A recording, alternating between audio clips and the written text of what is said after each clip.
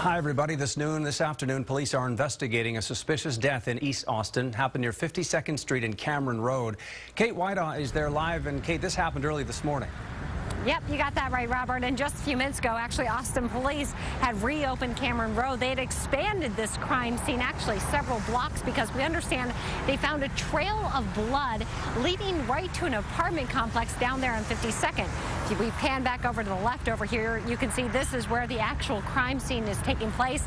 A lot of people have come around to look because the person who was killed is actually just on the other side of those people.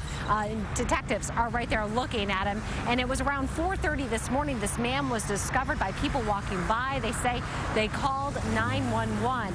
Now, when EMS arrived, they worked on the man for a short time before pronouncing him dead. Police said there was obvious head trauma, and there were several witnesses who were questioned by police, but at this time, still no arrests. So right now, we don't have suspect information to put out, but they will update later in the day with any type of further information that they have.